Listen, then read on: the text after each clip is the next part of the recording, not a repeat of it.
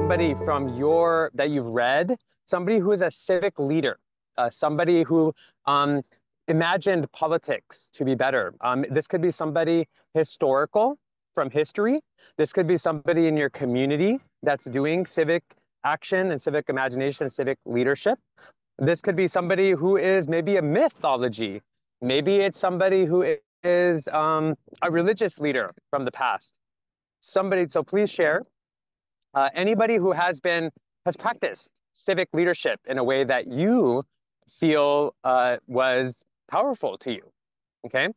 And then as you guys all are sharing that, I have to share how in my study of political activism, socioeconomic activism, education, healthcare, ecological activism, and looking at all the spaces of activism, how important it is to imagine where we want to go and how that relates to resilience and mitigates burnout.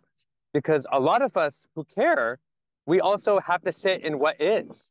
And when things don't change as fast as we would like, it causes a lot of grief. It causes a lot of emotions that kind of sometimes prevent us to invent, prevent us from being collaborative and cooperative, also prevent us from being compassionate. Really why we are here on this planet, to be altruistic, to be communal. That's where we've had the most joy. However, when we're feeling like things are never going to change, when we are feeling like things are just always going to be like this, that really hinders us.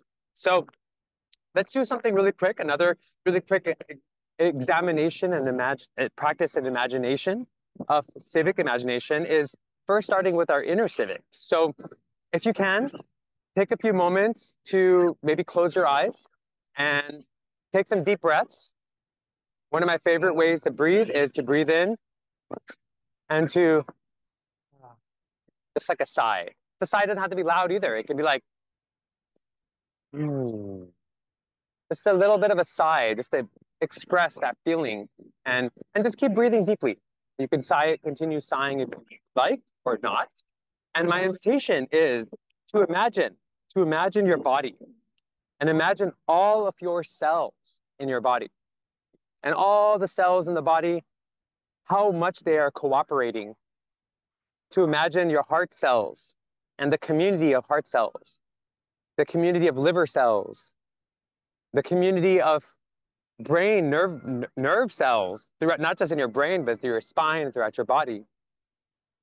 And imagine any other systems that you would like, your skin, the microorganisms in the gut that are cooperating and helping to digest and process things that you ate or things that we breathe. And to just imagine for a moment how cooperative, how beautifully civic you are, that you are a civic organism, that all of these organisms inside of you are cooperating, they're transferring resources where they're needed so that you can be healthier, so that you can heal. Maybe imagine a little bit about how that homeostasis feels within you. So when you're breathing deeply and you're noticing that this balancing is happening, this balancing of resources, this balancing of needs, this balancing of overabundance, and how the cells in your body and throughout your body are incredibly faithful and trust each other. Many of them don't even know what the other cells do because they do a different thing, but they trust. The heart cells trust the liver cells, and the liver cells trust the lung cells. And just imagining this civic process within yourself. And you can keep imagining if you would like. I'm going to keep the talk going. But my intention to bring this into your space and awareness is to first start within yourself and ourselves. Let us start to understand that we have to be civic within our bodies. We have to eat civically for ourselves within our bodies. We have to digest content and information wisely, because we are we're an entire shared governance system within our whole body.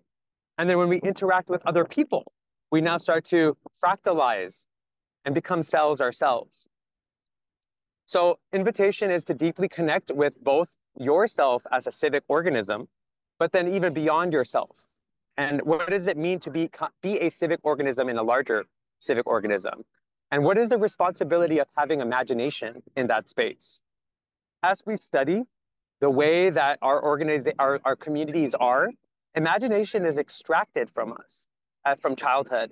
Those of you who have been fortunate to grow up in a non-Western, non-colonial type of school, that's amazing. But most of us who've gone to school to get a professional degree or to go on to a grad school degree, imagination is extracted. It's punished. It's yeah. And then you get into government spaces and it's even more diminished and oppressed. In most government spaces, local, state, national, federal, international.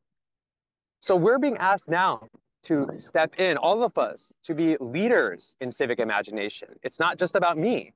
We all have to understand that when the systems that exist are no longer serving everyone, that are harming the planet, that are harming those who are most more marginalized, that are harming children and elders and all of us, we must imagine systems.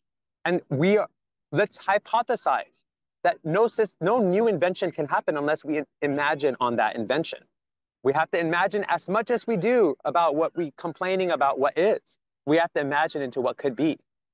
Because if we just stay focused on what is, once again, I can go back to the physiological aspects of that, which literally, when we are unable to imagine what is, when we don't have hope or faith for what could be, we literally, our bodies diminish, we get sicker, we develop heart disease, diabetes, all kinds of things happens within our bodies when we are unable to process and compost our frustrations with this current systems.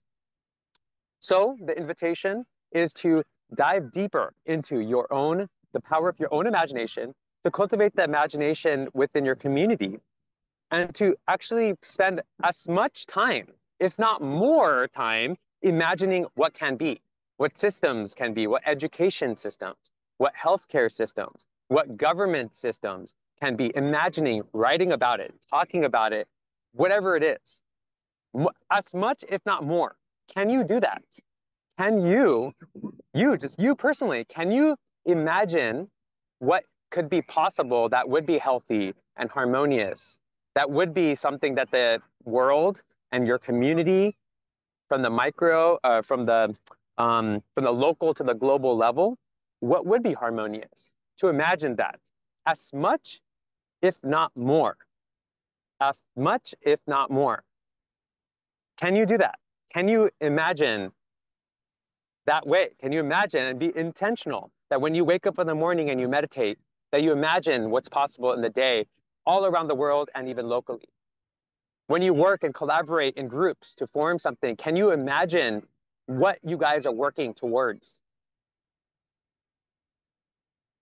And then maybe civic imagination can turn into something that we all are proud of.